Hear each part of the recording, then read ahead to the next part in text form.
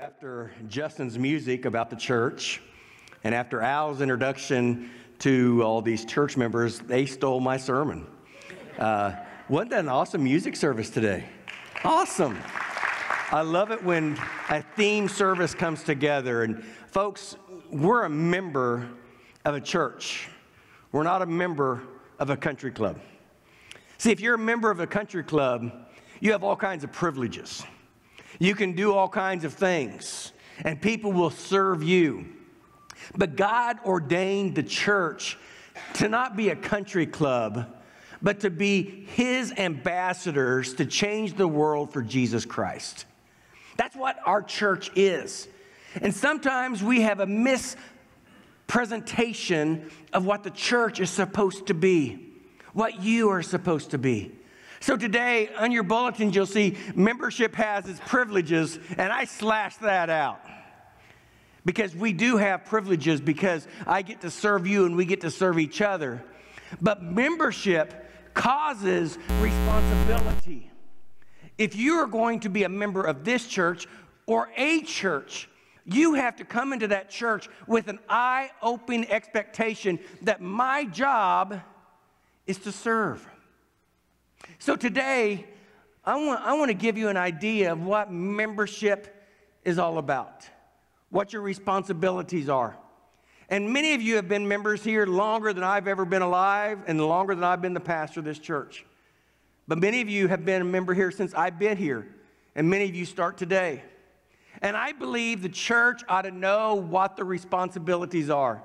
If you apply for a job, well, the first thing you ask for is, what is my job description? What am I supposed to do? What am I called to do? So today, I'm just going to give you 7 points. If you're a member of this church, or you want to be a member of this church, or you're going to move to another state and you're going to join a church, I believe it's very imperative that we have members that serve not each other, but we serve Jesus. And Jesus loves the church, and He died for the church. So we should serve each other because we are the what? Church. We are the called out group of God's people that are supposed to win South Wichita in this area for the cause of Jesus Christ. Folks, I don't want to hurt your feelings today, but I want to. We're not here to come to church. We're not here to walk through the doors. We're not here to sing some songs. We're not here to say, Bruce, that was the best sermon I've ever heard. Which you could say that, but I know you're lying. You got to do it outside of the church walls. But what we're here to do is to be a group of people that's called out to reach people for the cause of Jesus Christ. And if we ever lose that sight, what we have become is a member of a country club and not an ambassador of Jesus Christ. And folks, our church needs to be the ambassadors in this community for called out Jesus Christ people. In 1 Corinthians chapter 12, it says this, "For as the body is one and has many members, but all the members of that one body, being many, are one body, so also is Christ. For by one Spirit we're all baptized into one body, whether Jew or Greek, whether slave or free, and have all been made to drink into one Spirit." But verse 14 is powerful. "For in fact, the body is not one member, but many." Many members make up one body. We are not in any competition with any other church in this city. That church has its responsibilities to reach as many people as that church can. But my responsibility is to this body. And this body, made up as one, has many members. But we should know what our responsibilities are. This church, first and foremost, is an ambassador to and for Jesus Christ. It is not ambassador to Glenville Baptist Church. It's an ambassador for Jesus Christ. And when somebody gets saved, when somebody gets called out to do ministry, it is our responsibility to pray for them and empower them and to love them. For we are one body, but many members. How many of you are more than one child in your home? Like you have 2 or 3, or you were more than one child growing up. Do you remember the time that you had a fight with your brother and sister? Not me. I would never do that. You love each other, but you still fought with each other, correct? But somebody else fight with my brother, I'm stepping in. I'm going to help them out because that's my brother. And that's exactly what the church is supposed to be. They're going out into this world and they're communicating and they're fighting and they're struggling. They're trying to preach about Jesus and they're struggling. But when they come into this house, what we need to do is love them and help them and encourage them every step of the way. We have Josh Strokamp and Sydney were married yesterday. Let's give them a round of applause. A very, very sweet young couple. And it's been a privilege to have them on my staff. You know, I went to a pastor's meeting in Springfield, Missouri a few weeks ago, and I was introducing Josh to all my pastor buddies, and I said, I hired Josh a week before I had my stroke. And they said, did he cause the stroke? I said, absolutely he caused the stroke. I was perfectly healthy until Josh came on staff, but I had the privilege of marrying them yesterday, and Josh's dad is here. Would you please stand up? First time he's been to church here. And here's what's unique about that. In the 70s, I just heard this yesterday, so I'm giving you the right. In the 70s, Josh's dad and his family lived over here at Woodlawn. And Jake White, where's Jake White? Jake White drove a bus from this church into the Woodlawn area and picked up kids to come to this church, and they were on his bus. And their son is now the youth pastor at this church. That's the body of Christ. That's us serving each other. So let me give you some points. And I know we have a lot of stuff going on today, but I'm excited about this because my passion, my love, my enthusiasm is for this church. I live to serve you. I live to serve God. And when people join the church and babies are born and doing dedications, that thrills my soul. But do you know what breaks my heart? Is when people come to the church and they sit, they sour, and they soak. They get frustrated. They become mean-spirited. They cause division. And I told somebody this morning, I'd rather have 500 people here that love Jesus than have 650 people here that hate God. We need people here that absolutely has a passion to reach this community for Jesus Christ. So let me give you the first one. I will be a unifying church member. A unifying church member. We're all going to have different perspectives. We're all going to have different opinions. But our job as a church member to be unifying, to look at somebody and help them and encourage them. Unity is not the sameness, or it's not even similarity. Unity is working and striving together to accomplish the same goal. It's called synergy. Working together for the right goal. And if you've been here very long, what is the goal of Glenville? It is to reach people for Jesus Christ. It is not for entertainment.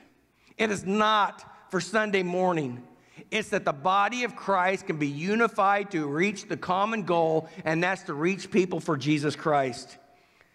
In 2 Corinthians chapter 4, verse 15, for all things are for your sakes, that grace, having spread through many, may cause thanksgiving to abound to the glory of God. We're all going to have different perspectives, but we have to be unifying.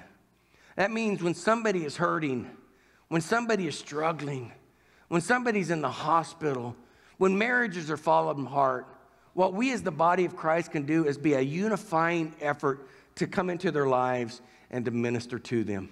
Well, Pastor Al just said, and we get this probably on a bi-weekly basis, can you do a funeral for us?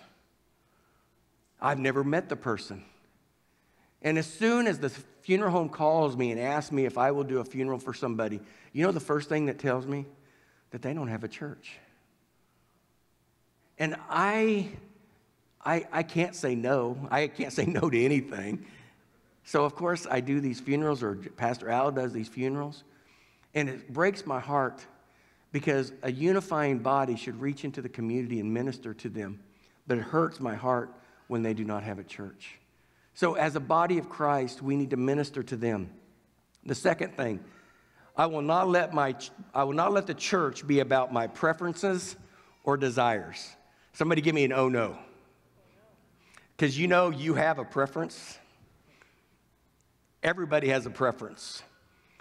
And if I tried to run this church to meet your preference, I'm going to be run ragged.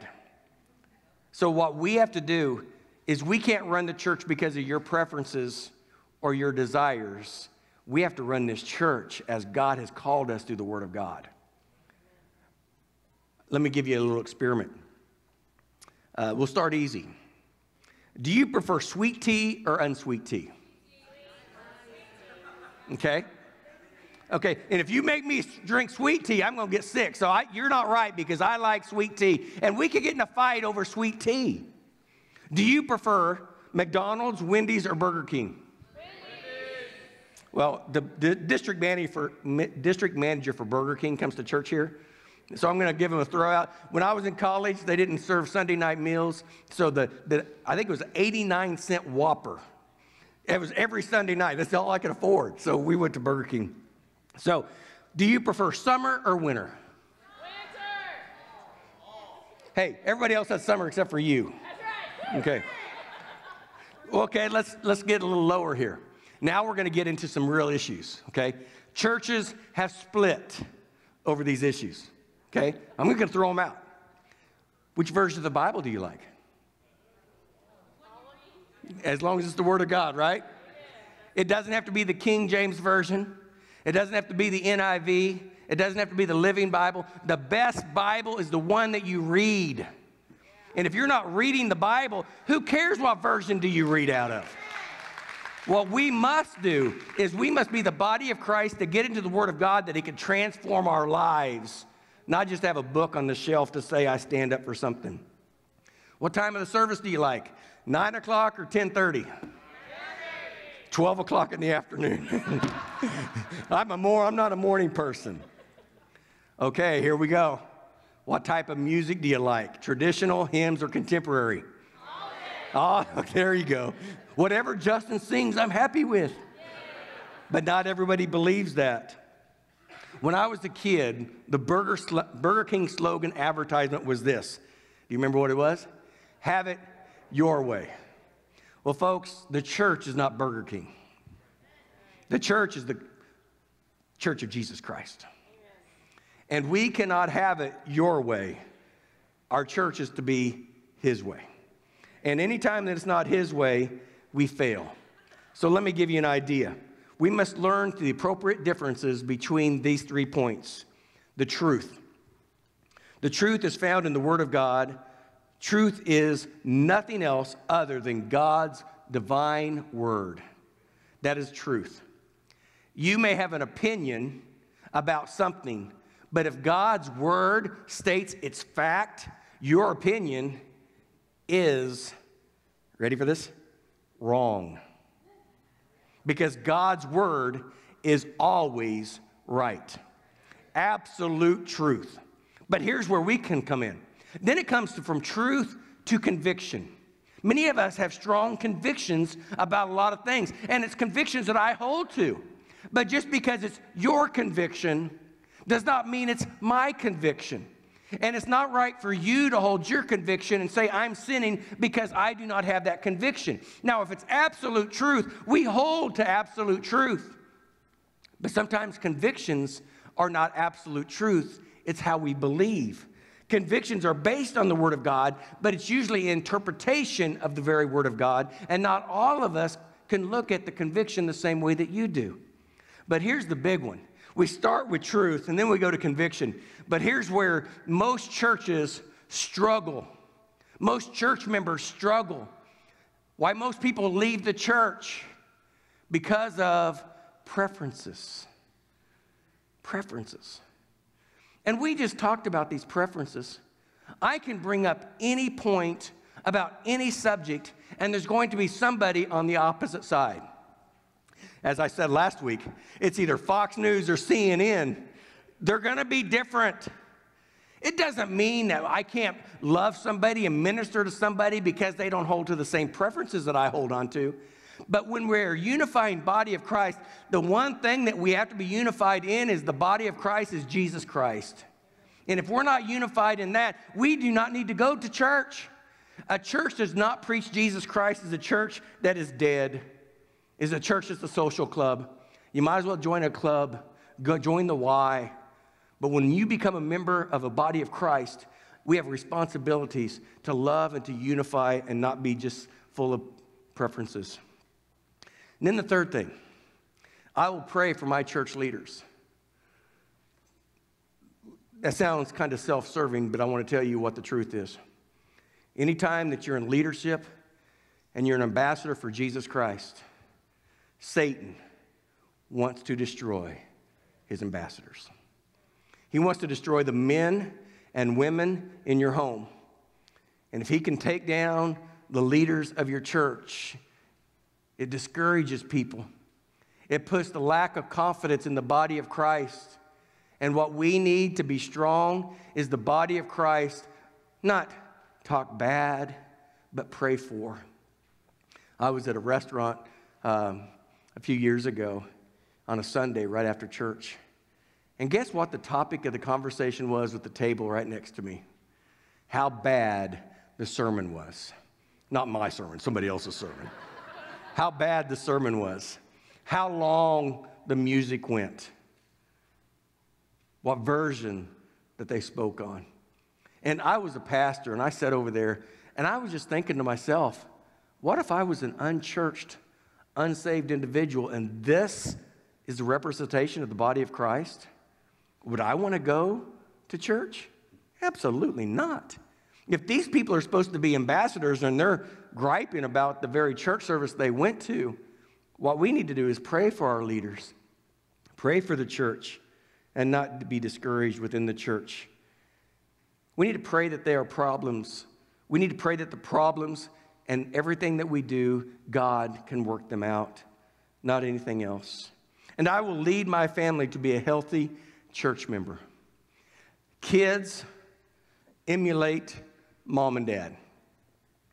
And if mom and dad, and I'm going to do another personal illustration, and you may not even realize this, but I can tell by your kids whether you like me or not. I can. When you talk bad about me on Sunday after church, and then your kids walk up to me and I try to give them a high five and they walk away from me, mom and daddy don't like me. But now you're going to, hey, whenever the pastor comes up to you, give him a hug. I know what you're going to say. But if I walk up to your kids and I walk up to them, and I love hugging kids because I want those kids to know that Bruce is genuine and the pastor loves them unconditionally. And I walk up to your kids and I give them a high five and they give me a high five, mom and dad like me. I can tell. When you talk bad about me, your kids tell me without even saying a word. We need to teach our kids to be good church members. What does that mean? Well, the point that I really want to get to is down the road, but here's what I say. If mom and dad love the church, they're going to serve the church. And if mom and dad serve the church, I want your kids to come and serve the church beside them. I want your kids to come into the youth ministry, the children's ministry. And I want them to have a servant's heart. And if you give them a $1 allowance, you make them give a dime to the church. Because if you don't make them give a dime, they're not going to give a tithe when they become the church member that you want to be. We train our children to be good church members. And then I will support my church with time, talent, and treasure. I wish that we had investments within the church and we had millionaires come into our church and we didn't have to have any resources, that it just took care of itself. But folks, this is God's plan for the church. That when you become a member and a regular attender of this church, we are and we own this church. This is not my church. This is your church. We can call it our church. If we own our church, Let me ask you, how many times this last year did something break down in your house? Just raise your hand. Did something break down at your house? Did your car break down? Did you have to change your oil? Did you have a flat tire? Guess who had to pay for that? You did.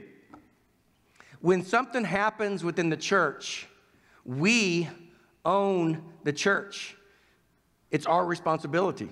Just for an example, Wednesday morning, our parking lot is getting ready to get fixed. And somebody give me an amen to that. If you walk, it's an embarrassment.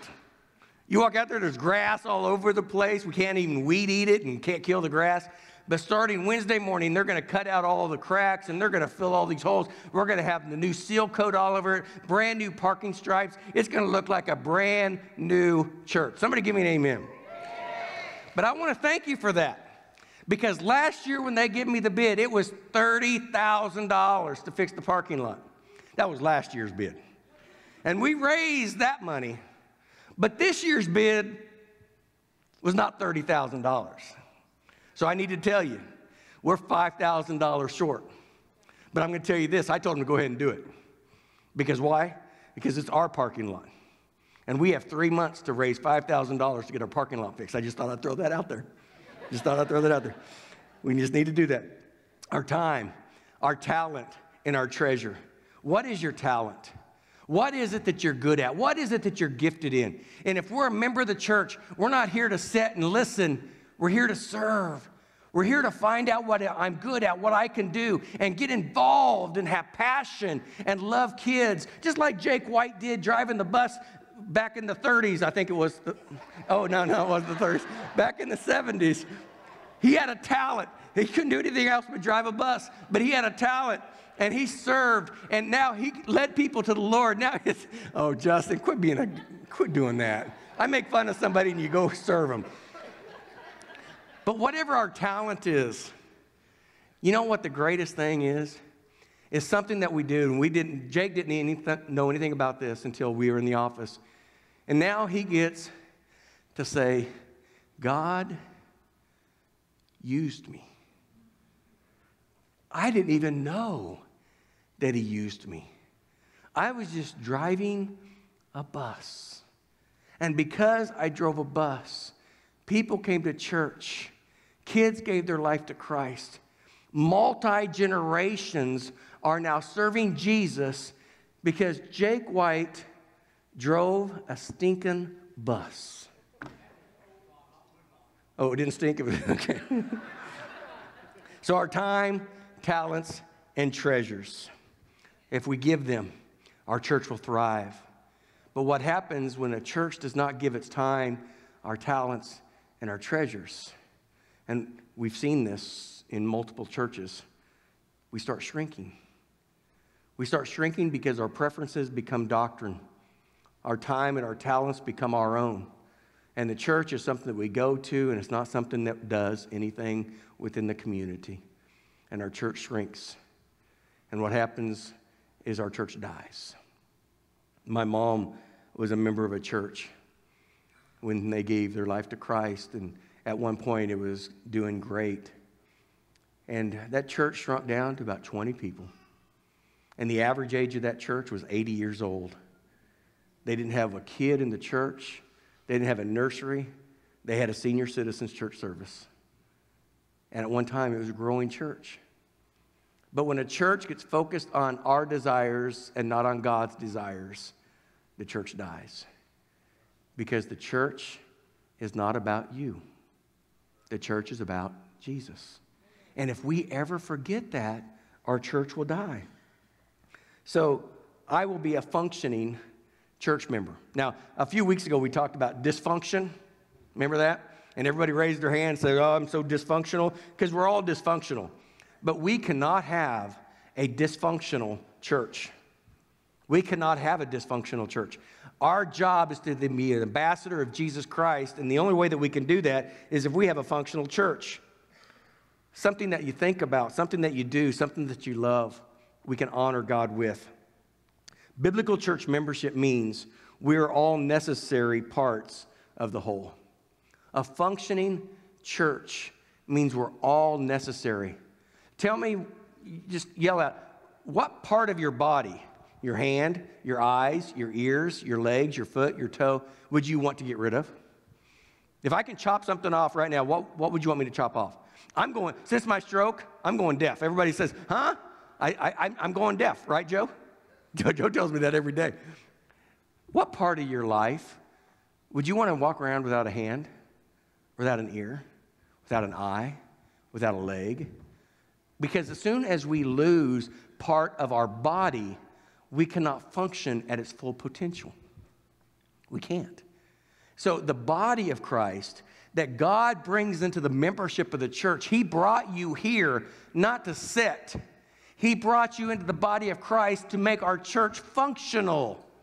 And our church cannot be dysfunctional. So when you have a service and you have a talent and you have a gift, our job is to say, Lord, where do you want me to go? And He brought you here. And then the second question is, what do you want me to do?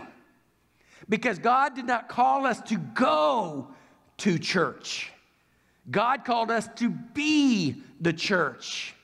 We must do that. Biblical church membership means we are a necessary part of the body. It means that I have to do what God has called me to do, not just to be, but to do. Biblical church membership means we're different, but we still work together. We're different. Many of you are very different, but we are different. But through our differences, we have to work together. If we ever have a mindset that everybody has to believe, act, look the same as I look, our church is going to have your family in it and your family alone. Every family, everybody has different opinions, and they're different. The greatest thing about a unifying body is through our diversity gives unity. Through our diversity causes the ability to reach people that I am not. Whether we have to look at them and say, we've all had to do this, I am not going to fight. Anybody have to say that? I am not going to fight. They may make me mad, but through love, I'm going to love them whether they believe the same way I do or not. In 1 Corinthians chapter 12, verse 26, and if one member suffers, all the members suffer with it.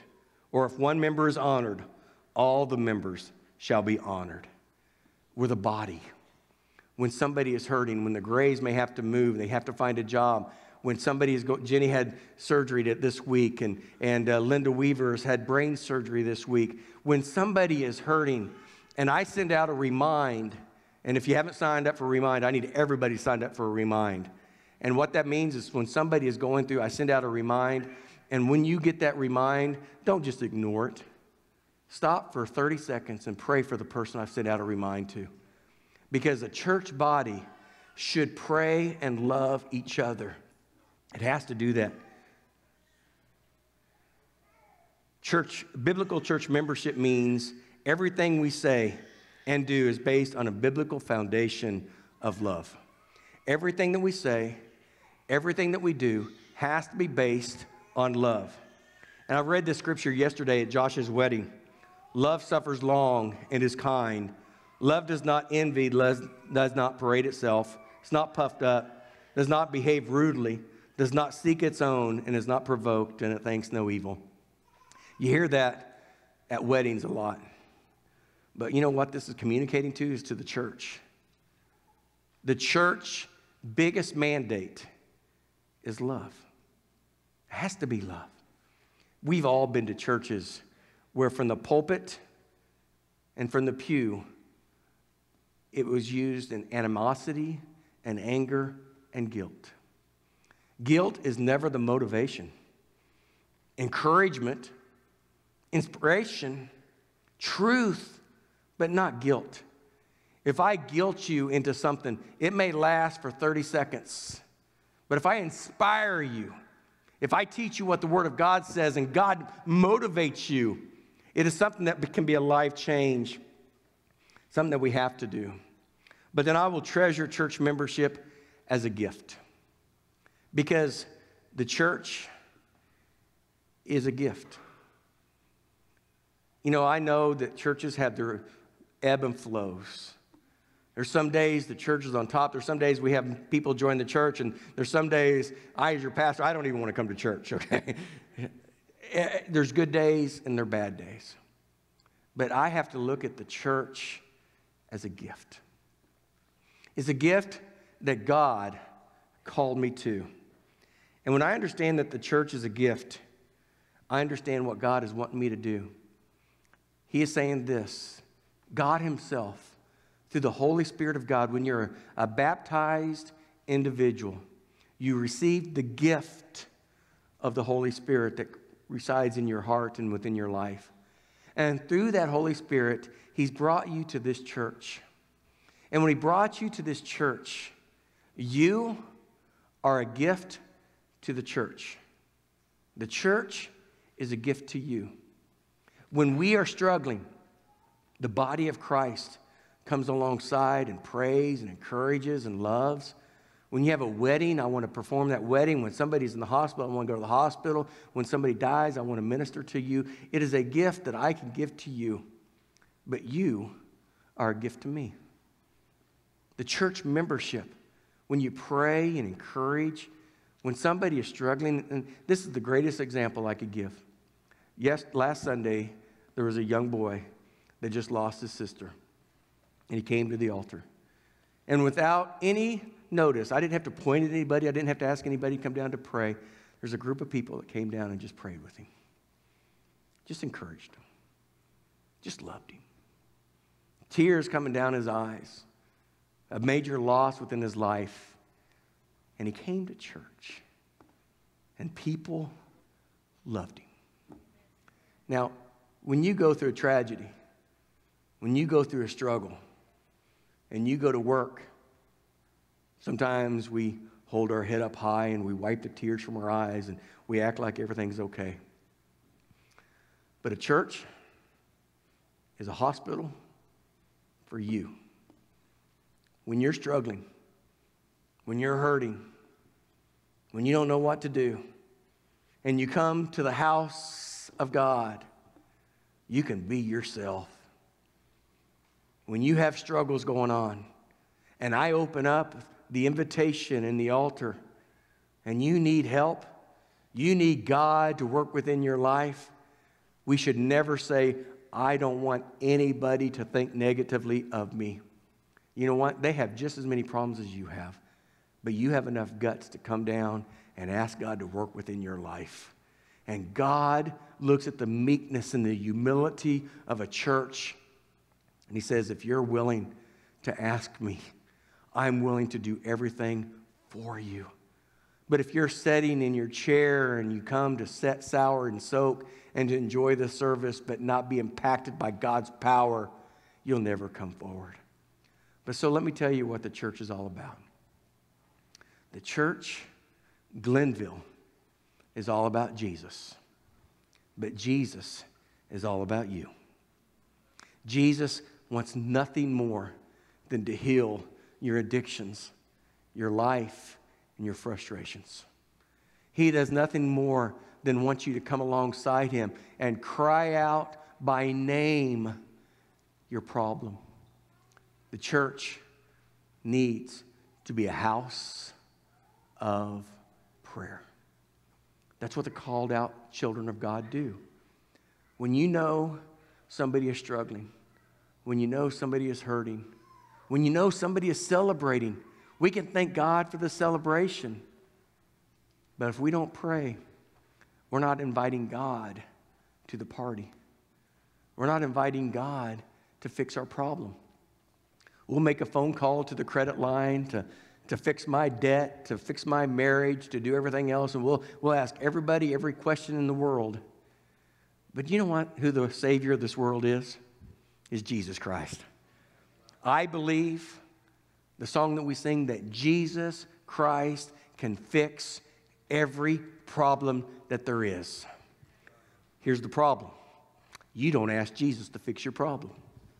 We need to get on our knees as the body of Christ and ask God to fix me. to be a functional member of the church. And God puts a smile on his face. And he said, finally, you're talking to me. Finally, I get to work within your life. See, God is not in heaven saying, directing everything that you do and everything that you say. God gives us a volition will, and we have sin within our life and we have issues within our life, that God is not going to be a robot up there and say, everybody's going to do the same thing, believe the same way, act the same way. But God gives us a volition will. And when our volition will comes into the harmony of the will of God, when we come on our face before God as the church, say, Lord, I need you. That's the smile. And finally, God says, you got it. And that's when the body of Christ, that's when the membership starts working out of the grace and the love and the overflow of God's love. So here's the invitation. Do you love your church? Not do you love the pastor. Not do you love the worship pastor. Not do you love the music. Do you love the church? Because if we're supposed to be Christ-like followers of Jesus, Jesus did what for the church? He died. He loved you so much, he died for you. And if Jesus died for you to become a saved individual because of what he has done, our job as a church is to offer up praise, offer up prayers, and ask God to bless this church, his church. Ask God to bless the members of this church. Ask God to bless the ministries of this church, the finances of this church, because this is not my church. This is our church, and Jesus is the head. He is the cornerstone. Everything that we do has to be revolved around Jesus. Would you please stand to your feet? I'm going to ask you to pray. These altars are going to be open. If you have an animosity, if you have problems, if you have pains, if you have addictions, I'm going to ask you, the only way that you're ever going to be healed is the body of Christ become functional and ask Jesus Christ to control your life. I would like to see you ask God to fix every issue within your life. As we sing this song, let the church, the body of Christ, the called out children of God, ask God to fix every issue, every addiction, every broken relationship. It will not be fixed until you first ask God to fix you. And then God can do the work. So let us sing this song and respond as God has called you.